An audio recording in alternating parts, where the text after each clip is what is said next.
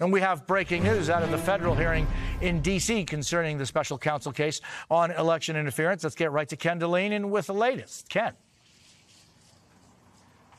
Jose, in a stark repudiation of Donald Trump's attorneys, Judge Tanya Chutkan has set a trial date for March 4th of next year in this case. That's the date jury selection would begin. That's just 2 months later than what the prosecution had asked for, but it's in a world away from the April 2026 timeline that Trump's attorneys had wanted. And immediately after she made her ruling, Trump attorney John Lauro put on the record, he said, "We will not be able to provide adequate representation. So there's no doubt in our judgment that this trial date is inconsistent with President Trump's right to due process and effective assistance of counsel." So laying the groundwork for an appeal there. But legal experts say this is really the judge's call. This is a tough issue to get overturned in the appeals court. Obviously, the Trump team is going to try to do that.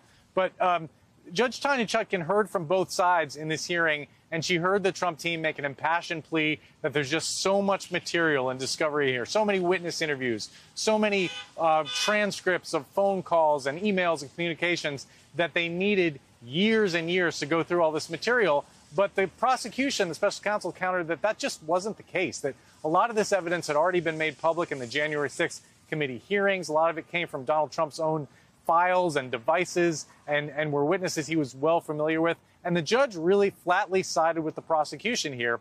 And both the prosecution and the judge said the public has an interest in seeing this case go to trial rather quickly. Prosecutor Molly Gaston made a point of saying that, look, that Donald Trump tweets every day attacking people involved in this case. Even she pointed out attacking the people of the District of Columbia, which make up the jury pool. And so she said that the public had a right to see this case go to trial as quickly as possible. And Judge Tanya Chutkan, it appears, agrees with that and has set a March 4th, 2024 trial date, Jose.